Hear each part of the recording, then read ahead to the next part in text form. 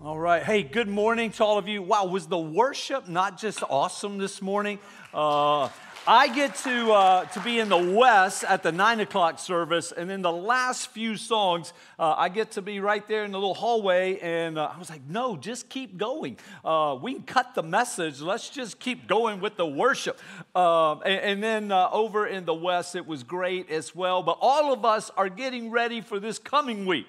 It is going to be a great week. Vacation Bible School starts Monday. And if you've not registered your kids, I don't know if it's too late, but I would just tell you it's not too late. Just say, Pastor JJ said it wasn't too late, and go ahead and register your kids. Hey, today we're continuing, as Kim said, in our sermon series called Ambassadors. By the way, Chris and I only planned for 5 weeks in this sermon series, but due to so many emails and conversations we were having, we have just continued this thing. I now think it is the longest sermon series we've ever done. And so today, we're actually going to do a 2-part series on being an ambassador, because today I believe it is the most important place where you can represent Christ, or let me say this, it is the place where a lot of us misrepresent Christ, and that is being an ambassador in your home. Billy Graham said this: the hardest place to live out your Christian faith is trying to live out your Christian faith with family. So today we're going to take a look at what does it mean to be an ambassador in your home. And I would say to those of you who maybe you are not married or maybe you do not have children, here's what we would say. What does it look for you to be an ambassador to the next generation? Because trust me, they're looking and watching you, especially when we gather. You know, they say this: rarely does one generation surpass their predecessors morally and or spiritually. A quote I would have you look at is, this is why someone said, the compromises of one generation become the excesses of the next. Someone else said this: one generation sows the wind, the next generation reaps the hurricane. So very often, the only thing that stands in the way of a crumbling society is that society's parents, moms and dads, and I would add to that those that influence the next generation. Parents, though, you are our culture's last defense. And that is why today and next week we want to share the role of the parent being an ambassador. Now, just so you know, we're splitting this in 2 weeks. Here's why we're doing so. This week, you're going to get the theology behind the family. And then next week, we're going to share a lot of practical suggestions that you can do. But this week, we wanted to share more of the theology behind that. And I just want to make sure you know up front, Sharon and I do not claim to be experts in parenting. But we do know that the Bible has given us many principles and precepts that we have used throughout our parenting. And so today we want to share some of those truths with you, all right? The fight for the hearts of our children, I think it's real. I think it's literal. I think it's perpetually raging, because I don't believe the enemy sleeps. And so today we want to take a look at this. How can you and I be intentional? How can we be relentless and confident in our parenting and our influence on the next generation in a way that will have a godly impact on them? So if you have your Bibles this morning, I'm going to ask you to take those out, turn those on. If you don't, all the verses are going to be on the screens for you. The book of Deuteronomy, it is one of our Old Testament books. It is a part of what we would call the Torah, the first 5 books, the books of the law, or the books of Moses. So the book of Deuteronomy. And so Deuteronomy chapter 6, verses 4 through 9. And as you're turning there, I'm going to ask you to do me a favor. If you would, please stand for the reading of God's holy word, the scripture, the Bible. Deuteronomy 6. Hear, O Israel, the Lord our God, the Lord is one. And you go, well, yeah, of course he is. Well, remember we even mentioned this last week. There is what's known as the Trinity. Now, the word Trinity is not found in the Bible. It's this thought that we call it the Trinity, where there are three gods in one God in three. It's God the Father, God the Son, God the Holy Spirit, but they are one. Verse 5 says, you shall love the Lord your God with all of your heart, with all of your soul, with all of your strength. And these words which I command you today shall be in your heart. You shall teach them diligently to your children. You shall talk of them when you sit in your house, when you walk by the way, when you lie down, when you rise up. You shall bind them as a sign on your hand. They shall be as frontlets between your eyes. You shall write them on the doorposts of your house and on your gates. And many of our Jewish friends have continued that practice in the Middle East, even today, verses 8 and 9. But let's pray, and then this morning we want to look at how you and I can be an ambassador in our home, or how you and I can be an ambassador to the next generation. Let's pray. Father, we thank you for the privilege. Lord, today we don't have to go to Amazon and buy a book or go to the library and check a book out on philosophies of family. Lord, we are so grateful for your holy word, the book that many of us are holding or looking at even now. And Lord, we thank you for the timeless truths that lie within it. So God, today, help us to correctly share your scripture. And Lord, would your Holy Spirit take your words and Lord, challenge us, encourage us, convict us, and move us forward in our pursuit of becoming a godly man, a godly woman, having a godly family. In Jesus' name we pray, amen. Thank you. You may be seated. Yeah, I don't know where you are on your spiritual journey, your spiritual pursuit. But we don't say this often. I want to just say it today. Thank you for being here. Yesterday, I was here and I was preaching to empty chairs. And they don't talk back and they obey everything I say. But I miss not having you here. And so I just want to let you know, we do not take for granted your attendance and your participation in worshiping of the one true God. So thank you. For some of you, maybe you are brand new to this.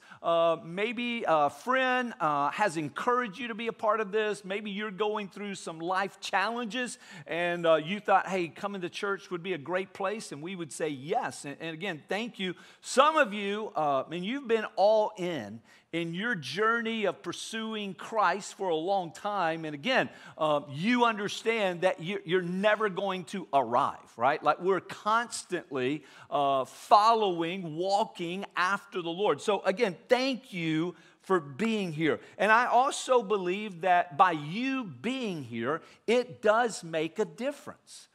Just your presence makes a difference in the lives of your children and in the next generation. The truth is this, that our obedience to the Lord, therefore we could also say our lack of obedience to the Lord, it does have an effect on our children, grandchildren, even great-grandchildren, generations to come, and their life is going to be affected by the way that you live out what you say you believe.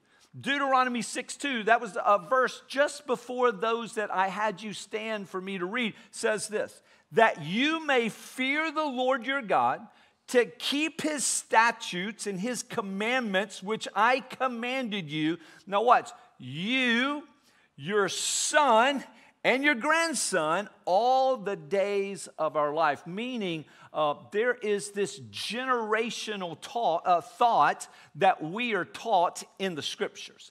That what you do in your following of God, it's going to have impact on those that look up to you, and especially those that are under you. But I just want to encourage you today, it does make a difference. And possibly you have misunderstood that following the ways of the Lord, yeah, that's good, but how is that going to help my son, my daughter advance in this world in which they live in? And I would tell you, greatly.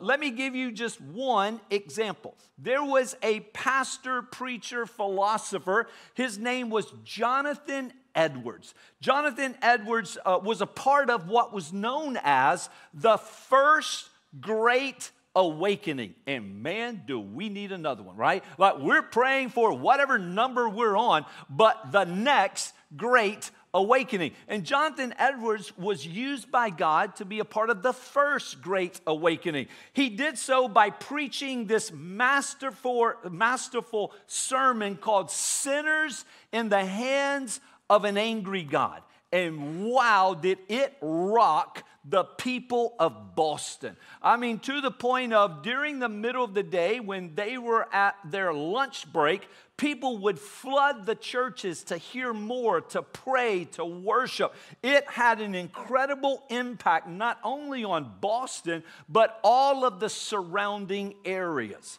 A study was made concerning what happened to the descendants of Jonathan Edwards. Really what they wanted to know was what happens to those children and great-grandchildren of those who follow after God with all of their heart. So here's what happened. Listen to this. 14 of them became college presidents. 100 professors. 100 of them became ministers of the gospel or missionaries or theological teachers. More than 100 of his descendants became lawyers and judges. 60 of them were doctors, and many more were authors of books and or journals. And I read that and went, maybe we're doing some things wrong. Because a lot of us would love if that was our family tree, right? And yet Jonathan Edwards, who was this pastor, preacher, philosopher up in the Boston area, who just pursued God with all of his heart, but that had massive influence on the next generations. You know, godly men and women are the bedrock of any spiritual community, church, and I would say having godly children is obviously a blessing, but many, many parents long for that, but they just don't seem to know, like, how do you actually produce that? Like, I think that is the great question. How do we have godly kids? You know, issues of marriage and parenting and families. Those are not necessarily easy to give advice on. Because I would tell you this, hard and fast rules are difficult to come by. Strategies that may work in certain families and certain children, they don't necessarily work exactly the same in other families and with other children.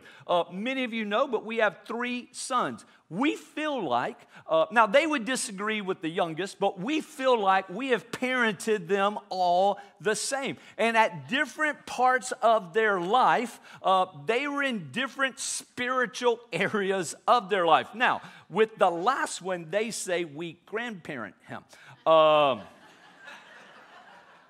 I'm not sure if they're right or wrong, and not necessarily worried about their opinion on that. But here is the thought. Sometimes we get advice maybe from younger parents, and you would go, yeah, but you just don't have the hindsight. It's awesome that you parent a 2-year-old, but have you ever parent a 13-year-old, right? It's like when you parent the 2-year-old, come back around in 10 or 11 years and let's have another talk. And for those of you who parent like a 6-year-old, those that are parenting a 16-year-old are going, okay, let's wait until keys are brought into the situation, right? Let's wait until this thing called dating is brought into the situation, and then we'll talk parenting. But however, here's what happens. Advice from older parents has to be tempered with the understanding that their parenting was done in a different culture.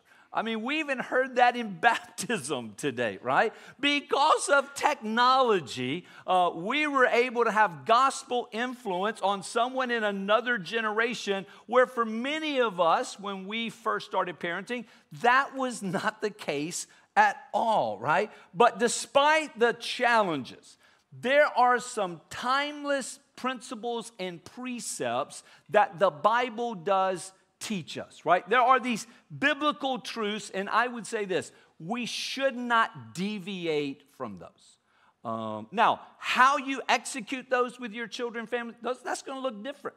But there's some biblical truths that need to stay inside your family. Number one is this: godly families begin with godly marriages.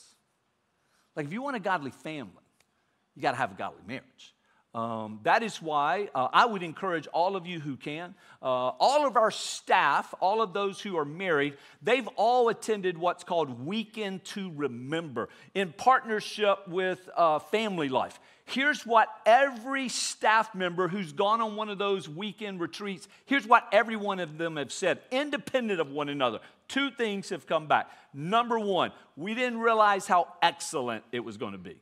I would say, sub-point to that, we didn't know how many people were going to be there. Like, wow, 2,000 people at each of the sites. Number two, here's what everyone on our staff said: we didn't know how bad we needed it. And I would recommend to you a Weekend to Remember. September 27th through 29th, we are actually having a Weekend to Remember in Tampa. So you don't even have to travel. It's going to be at the Hyatt downtown. You can go on our website, Family Life website, learn more about that. So number one, godly families begin with godly marriages. Number two, raising godly children is a parent's mandate. Like, that's the responsibility of mom and dad. And then number three, worshiping together as a family. Now, what do I mean? Like, do I mean sitting together inside a church service? Maybe, but maybe not. It's more to that. It's you discipling your family, praying for your family, reading God's word together, worshiping, singing, serving together, going on mission trips together. Like, those are certain principles that we need to stand on. Now, how do we do that? Three ways this morning we're going to share with you. Number one has to be done with a sincere love. Number one, sincere love. Look again at Deuteronomy 6, verse 5. You shall love the Lord your God with all of your heart, with all of your soul. Now, parents, you need to understand that when we went to camp last week, they gifted me the privilege to take about 5 or 10 minutes to share with our students. Here's what I shared with our students. Give your parents some slack. Like, they're not perfect. You know what I even told our students? A lot of your moms and dads, they feel like they're killing it in life. Like, they're winning when it comes to work. That they're winning when it comes to their marriage. Some of them, right or wrong, think they're winning when it comes to parenting. But you know where most of your moms and dads feel like they're losing? In their own personal walk with God. There's something about the enemy that does not want them to know and to live in who they are, and therefore there's this constant guilt and shame that's over your parents, and it would be okay for you to cut them some slack.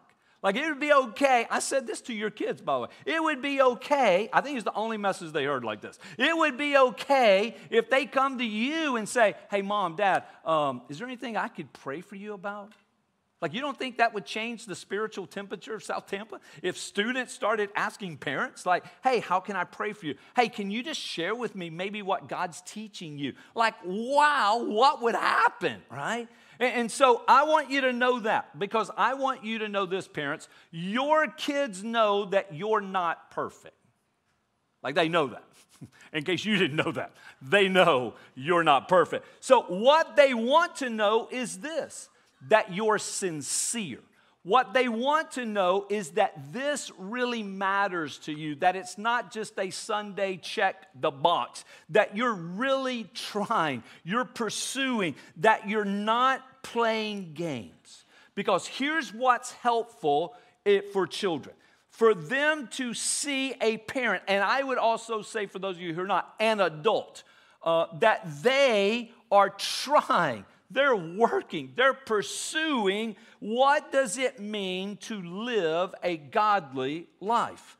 Unfortunately, here's what happens, and I know we had Father's Day last week, but here's what happens. A lot of times, especially the dads, and I don't know why, but it appears that moms and women are, all things being equal, okay? Please know that. It seems like they're more spiritually attuned.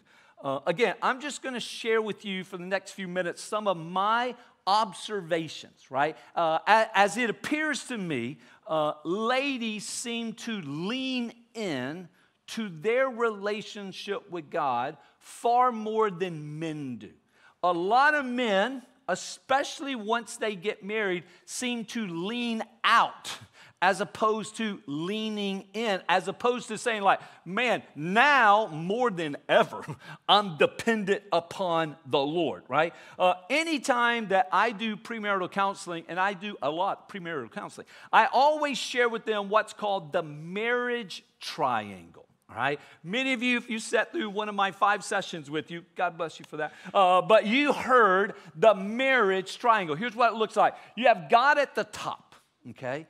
And then you have the husband, and then you have the wife, and notice it's a triangle. There's distance between you guys. There's distance between you and God. But what I would encourage you to do is to become a godly man or a godly woman, and that's separate from the relationship, spiritually even, that you have with your spouse and or your friends. Like, it is a personal, intimate relationship it's a sincere love that you have. And notice what happens. So let's say we have a godly woman, we have a godly man, and they're going to get married. Here, notice what happens with the triangle. The triangle actually gets smaller, meaning this, you're closer, right?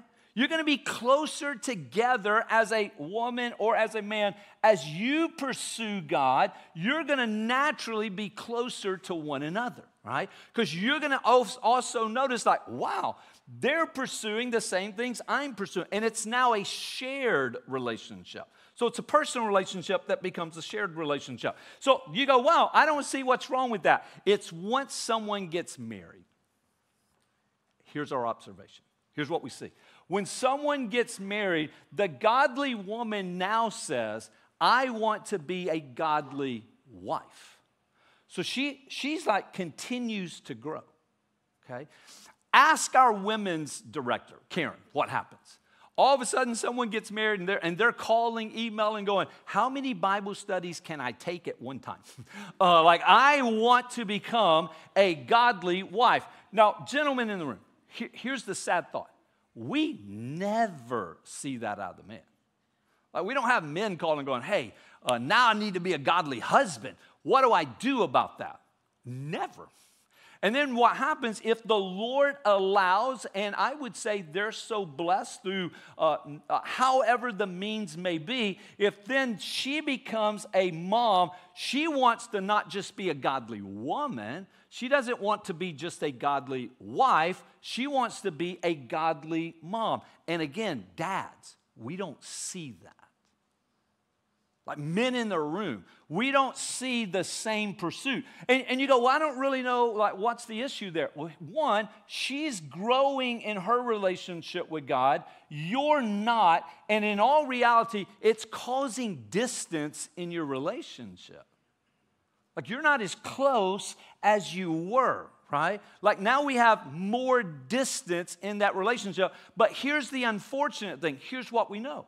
The Bible teaches us in Hebrews that you have to be very careful that you don't drift away.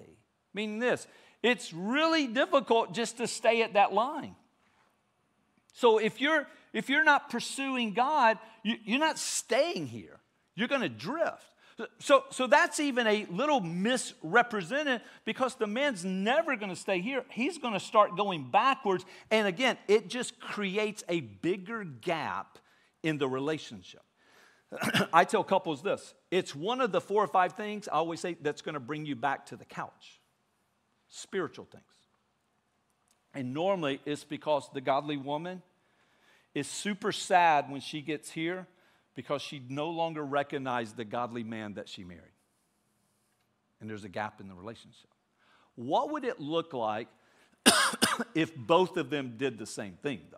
Right? Like, what would happen if he goes, hey, I don't want to be just a godly man. I want to be a godly husband. I want to be a godly dad. Notice the closeness that they're going to experience, not only in their relationship with God, but in their relationship with one another. And that's why I get to that point in premarital counseling, and I always just look at her. Like, I even pretend like he's not even in the room. And I said, so you need to be very satisfied that the godly level that he's at right now is the godly level you're okay with him being at for the rest of his life. And you can tell she's like, I'm not satisfied with that. And then I'll look at him and go, that's a lot of responsibility on you. By the way, the only verse you know is women should submit to their husbands. Yeah. What about you loving her like Christ loved the church? See, because if you're not loving her, it's hard for you to lead anyone because you're not even leading yourself. By the way, we've said this before, that word submit is a Greek word hupotasso, which means there's a willingness on the godly man's part to put himself under the godly woman's part. There's a willingness on the godly husband to put himself under the godly wife. That means there's a willingness from a godly dad to put himself under a godly mom to lift her up, to champion her. And I say this often. I have a lot of couples who come back to my couch, and here's the thought. I can't take it anymore.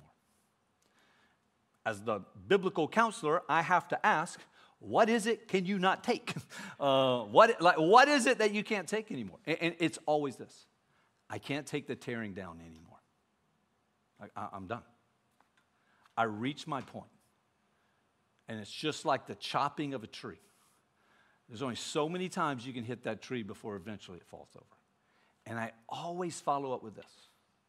Who gave you permission to tear each other down? Like the scripture says, you're supposed to lift each other up. Not just in championing one another, but in praying for one another and in leading one another spiritually. So number one, there has to be a sincere love. Number two, there has to be a strong love. So it says that you are to love God with all of your strength. Now, for several years, I had the privilege at Plant High School to be the strength and conditioning coach. Matter of fact, a couple of years, we even won a state championship when I was the strength and conditioning coach. And here's what I've seen. I've seen a lot of young men, even boys, young men and men, work out and move a lot of weight. I've seen them look exhausted when they walk out of the weight room or the training facilities. Can I just be honest? I've never seen that same effort when it comes to pursuing the things of God. And the scripture says you got to do so with all of your strength, which means all of your might. You got to do so physically, emotionally, intellectually, spiritually. Here's the bottom line. You cannot pass on to others which you yourself do not possess. Like, it's going to be hard for you to lead. It's going to be hard for you to lead your spouse. It's going to be hard for you to lead your children. It's going to be hard for you to lead the next generation if you're trying to pass on something that you yourself do not possess. When Sharon and I were parenting our younger sons, the two older ones who were then younger, there were many people that we sought out to get advice from. And I would tell you that I think that's very biblical. But here's one thing Sharon and I cared about more than anything else. we just wanted our boys, because especially with my background, my testimony, we just wanted them to be passionate lovers of God. And I know this is going to go against some South Tampa teaching, but we told them, we don't care what you do vocationally. Matter of fact, I told them, I don't care what you do athletically. Like if you never walk on a court, a field, I don't care. Matter of fact, we don't, and you got to be careful here, this one was a little gray, we don't even care what you do academically. Like at the end of the day, we want you to love God with all of your heart. You know why? At the end of the day, nothing else matters. And again, I would just say, I think we should love God with our minds, so please don't hear that, right? But at the end of the day, I meet with a lot of parents who are struggling with their sons and daughters. They can give me their ACT score.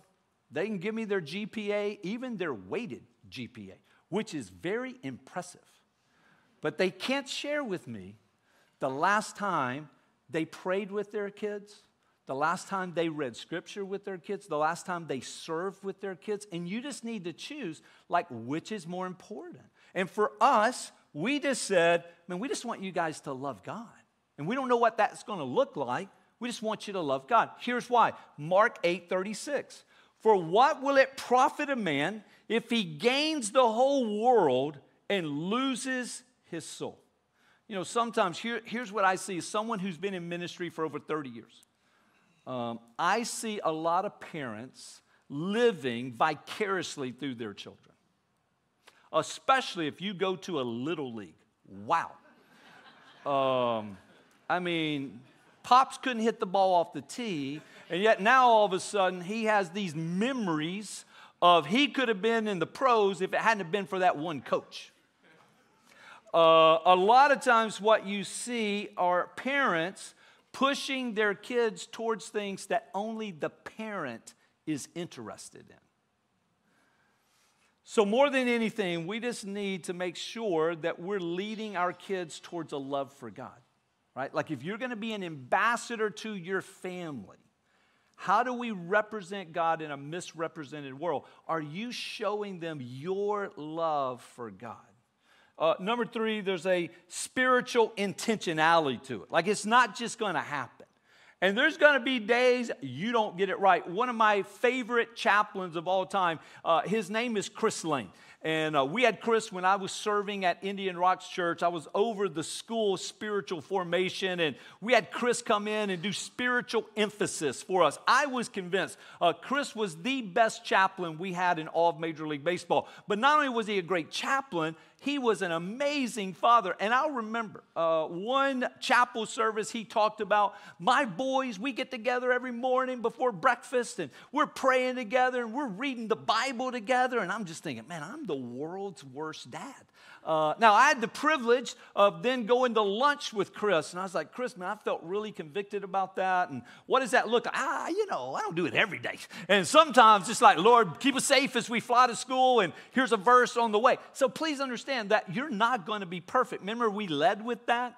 You're not going to be perfect, and your kids know you're not perfect. But you have to be intentional. Verses 6 and 7. And these words which I command you today shall be in your heart, and you shall teach them diligently to your children.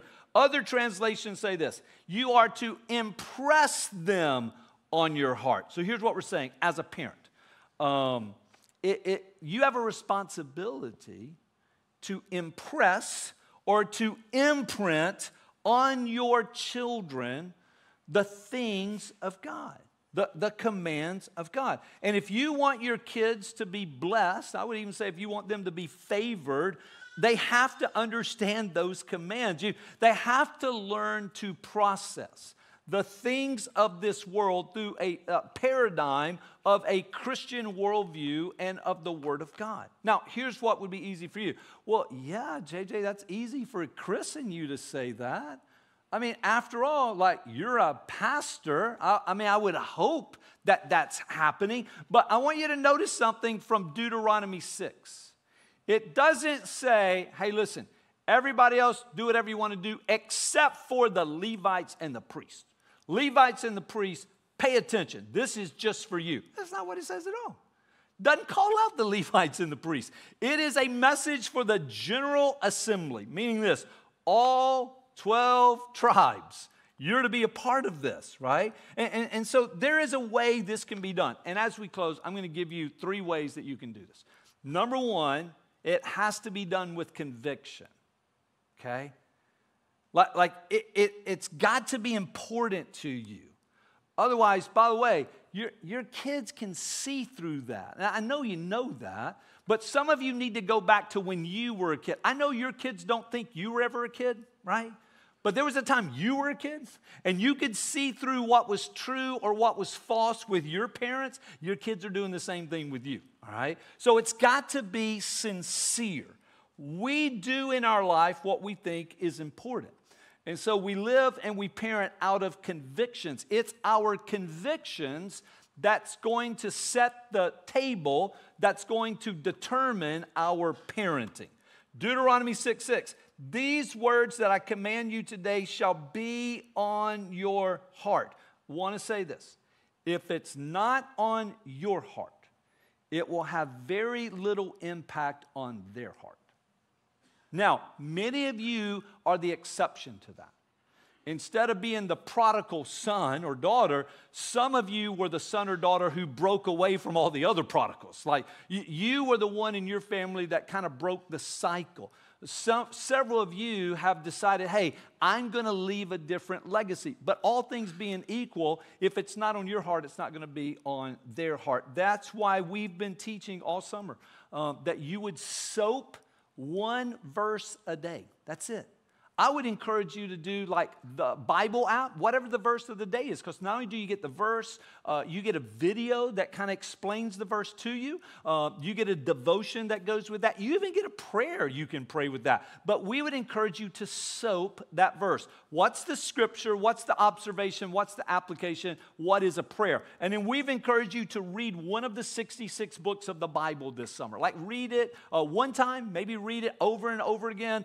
Join me. I'm reading Proverbs. You can read it 3 times this summer, each chapter a day, and you can get through Proverbs. And then we've asked you to maybe read an old classic Christian book, and then a newer book.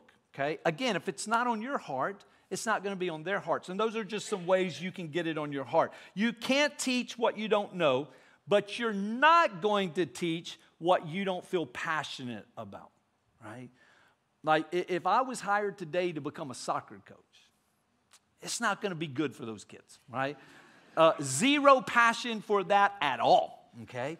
There's just no passion. And so if you're not passionate about it, then it's not going to be important. Like you're not going to give it. And if the things of God are not passionate, and you go, well, if they're not, what do I do? Then start with just a verse a day. Like just start there. And watch what happens. Watch what the Spirit of God awakens inside of you. So it has to be done with conviction. Number 2, it has to be done consistently. I got to pause here and say this. Praise God for an incredible early childhood ministry here at STF. That right now, they're not babysitting your kids. Like they're discipling your kids as early as possible. They're teaching them the commands of God. And many of those are volunteers. They'll sit in this service in the next hour. Some of you are sitting in here and you're going to go to that service the next hour. Praise God for that. And we love our early childhood ministry. And then praise God for our STF Kids ministry, Elisa and her team. And this week, this place is going to be packed out. And let me tell you a couple reasons why. One, the kids love coming here. Right? The decorations, all the stuff, the songs they're going to sing, the moves they're going to learn, right? The refreshments they're going to have, the rec, but the Bible stories, they love that. But you know, the other thing is, the amazing students, young adults, and adults who'll be leading. And by the way, if we could just pause for a moment, I don't know of a church where the young adults are so actively engaged in the church as they are here. Like, I don't know if we could have had camp if it hadn't been for our young adults. I don't know if we could have VBS if it wasn't for the amazing young adults and Danny and his team doing such a great job. And praise the Lord for an STF youth ministry. Where students learn the Word of God and how to pray and what does it mean to stand up for the Lord in today's day. As Karen mentioned during the baptism, we had an awesome camp recap service and heard testimonies from some of our students and just the way God's moving and working. And then Michael shared with us. There's a discipleship pathway that he's put in place for all middle school and high school students. So if you have a middle school, high schooler, one of the things you can do is use that discipleship pathway for you to disciple your own kid, right? But remember we talked about last week, well, what if you're a single mom? What can you do? Again, you can partner with Michael. And Michael will have a loving, caring adult who can walk alongside of them. But I would tell you, according to Deuteronomy, that should start with you. Just unless there's just absolutely no way in the dynamic of the relationship it would work, I would really encourage mom and dad for you to do so, all right? As a parent, I think we err if we see the church, its ministries, and its programs as anything more but supplemental. That's all we are.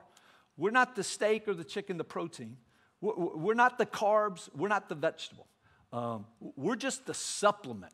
Some would even say we're just the dessert, right? Like that's what we're to offer.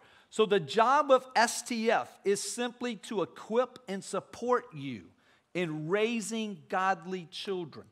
It's not the job of STF to be only financially supported by you so that we can raise godly children. Like that's not what the scripture calls for.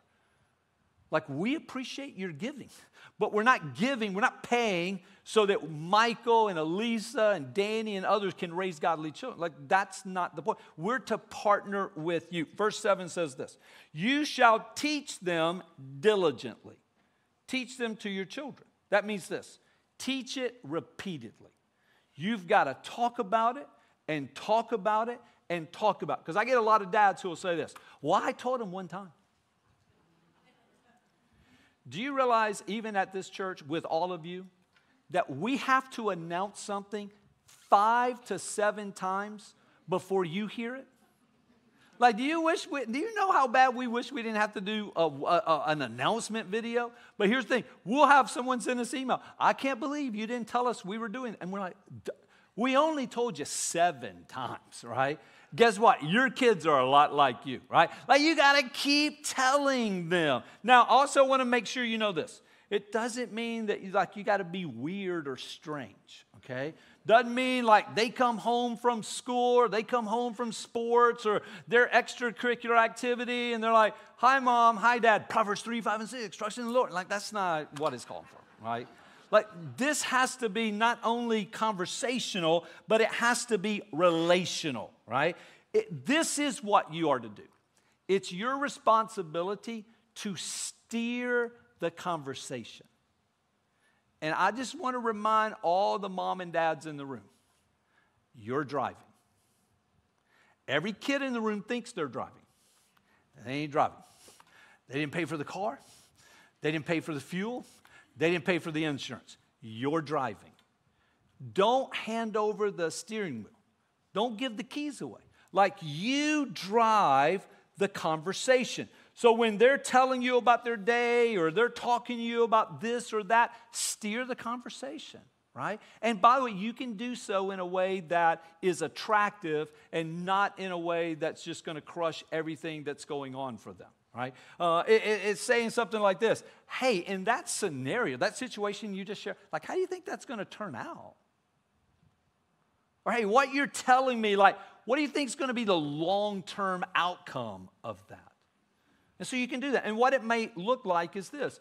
Maybe your son or daughter, maybe they bring up something. And you go, oh, wow, I've never heard of that. Hey, I don't know if I know much about that. Now, listen. The students aren't listening. Your kids aren't listening. Hint, hint, clue, clue. You probably do know. But it's okay to go, I don't know if I know a lot about that. What if we were to learn about that together? By the way, great humility in doing so. The Proverbs, which I'm in, talks a lot about you don't have to be the first one to give an answer. You don't always have to be the one feeding the answer. Like, you know what's amazing for your children? If they learn the answer with you. Like if it's a discovery. Now, you've already been there, right? You're just going to take them on the journey for the first time. Deuteronomy 6:20 says this. When your son asks you in time to come, saying, what is the meaning of these testimonies, these statutes, and the judgments which the Lord our God has commanded you? So here's the thing. Then it's going to be a conversation, right? The Proverbs, you're going to hear a lot about that this summer because that's what I'm reading. The Proverbs over and over again say this. My child, listen to my words. But here's the thing. For them to listen to your words, first of all, you have to be speaking words. The only way you're going to speak words is in a relationship. Because the relationship allows them to receive those words. But that's an investment that you're going to have to make. Now, next week, we're going to give you some practical points to parenting. But this week, I just wanted you to see, like if it doesn't come out of a love relationship, by the way, it's not necessarily even a love relationship. It's your first love relationship with God. Far above a guy or a girl or even children or a next generation. And here's why. Here's like one of those nuggets we're going to give you next week. Write this down. Rules without relationship is going to be rebellion.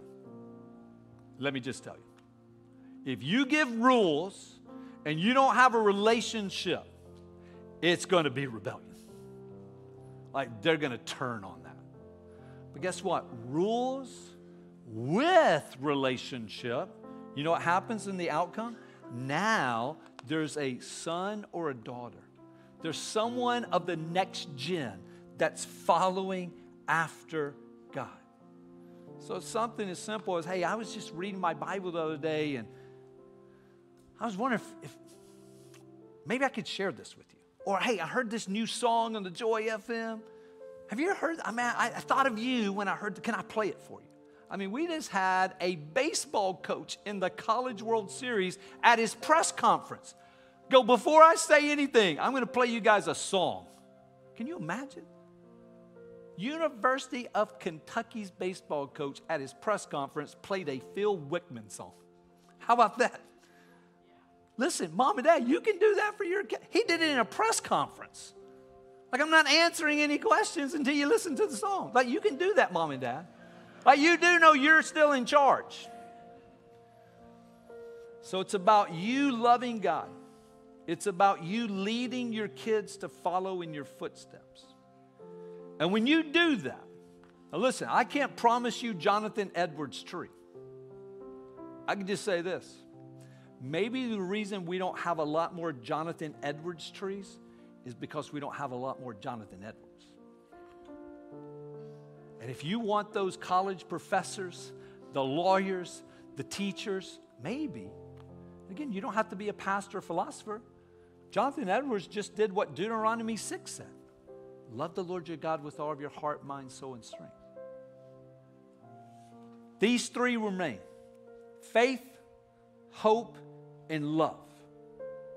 But the greatest of these is love.